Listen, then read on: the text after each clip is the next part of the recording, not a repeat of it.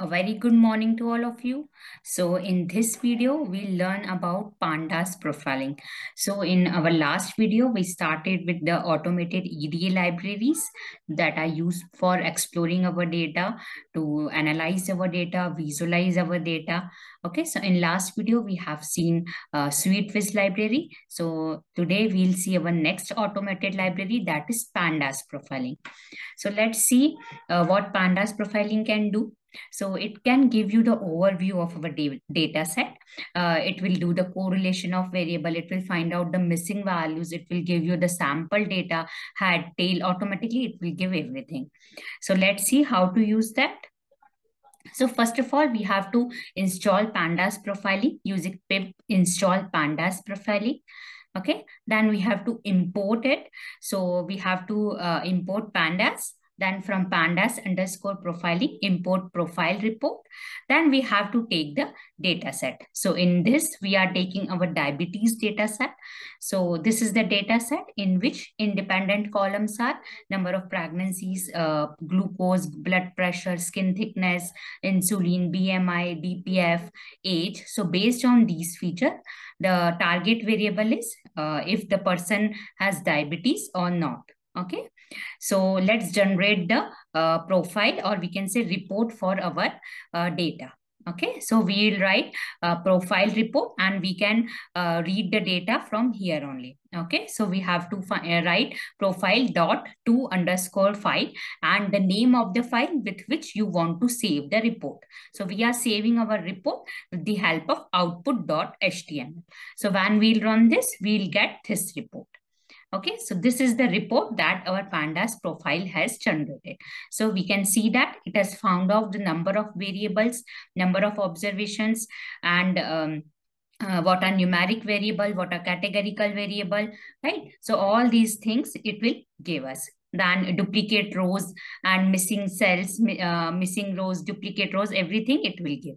Then here it has given us the duration, when the analysis was started, when the analysis is finished, and how much duration it took to analyze the data.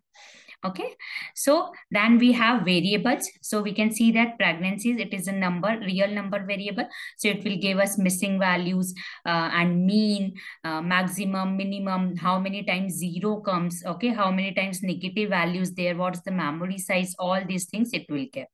Okay, then we have glucose level. For that also it has given us all the things like mean, what is the maximum, what is the minimum values, number of zeros, like that.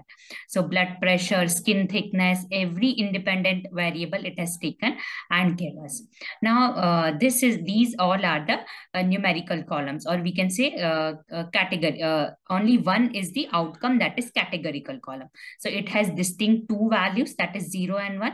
So 0 appears 500 times, 1 appears 268 times, right?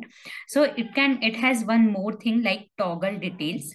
So when we'll click here, we can see that we have different things to analyze. Like in statistics, we can find minimum, 5 percentile, quartile 1, median, quartile 3, range, IQR, standard deviation, coefficient correlation, and kurtosis, skewness, everything we can see here, variance, all those things.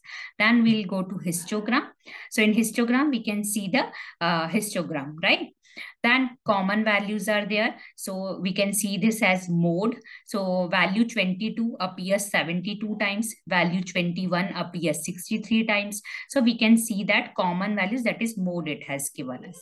Then we have extreme values. So minimum 10 values are this and maximum 10 values are this. So like that, for each and every feature, it will give us this analysis. Then when we'll come down, it will give us interactions. So here, if we'll find out that here, for example, I'm selecting age and I'm selecting number of pregnancies. Okay, so any column from here and here we can select, that will give us the continuous graph. So like that, it will give us graph for each and every column.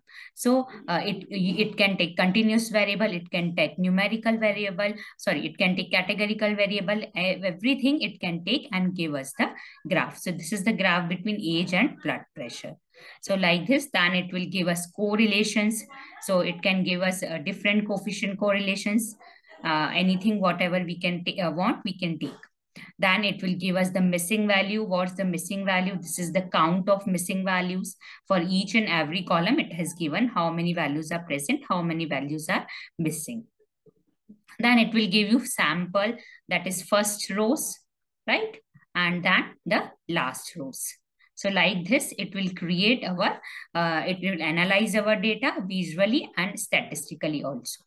So like this, Pandas profiling is very useful profile, or you can say very useful library, which can automate our visualization and analyzing thing.